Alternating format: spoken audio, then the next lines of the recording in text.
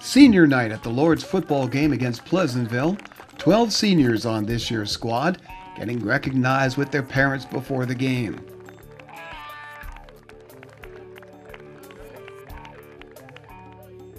And once this game got underway, Lourdes wasted no time. Opening drive for the Warriors, Dean Roger gets things started with a 20-yard pass to Christian Keenan.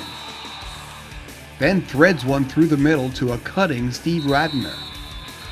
And the give to Bryce Joya makes it a quick 7-0 lead for the home team.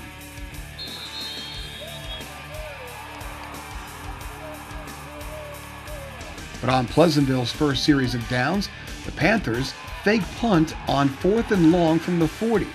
And James Layton takes it all the way in for the score to tie the game up at 7 apiece. Later in the first, Layton actually does punt the ball, but a miscue at the other end gives it right back to Pleasantville at the 19-yard line. But Layton comes right back with a field goal that gives Pleasantville a lead they would not let go of. Panthers added another field goal in the second and led 13-7 at halftime. In the second half, Lourdes couldn't seem to hold off a charging Pleasantville defense. Dean Roger was sacked multiple times in this game, and late in the game, Roger gets sacked in the end zone. That made it 15-7, and that's the way this one would end, with Pleasantville winning the league championship. Our defense gave them one touchdown.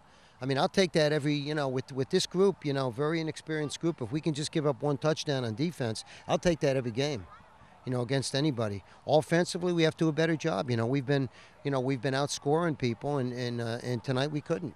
Tonight we couldn't get it going offensively. I lost my fullback early, and that hurt us.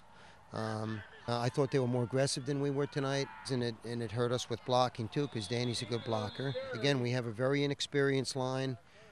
We're not physically strong, which doesn't help either, and that we depend on a big play, and tonight we didn't make the big plays. It's just we had extremely tough time throwing the ball because their speed in the defensive backfield, we just couldn't break free and get guys open, so we had to rely on the run game very heavily.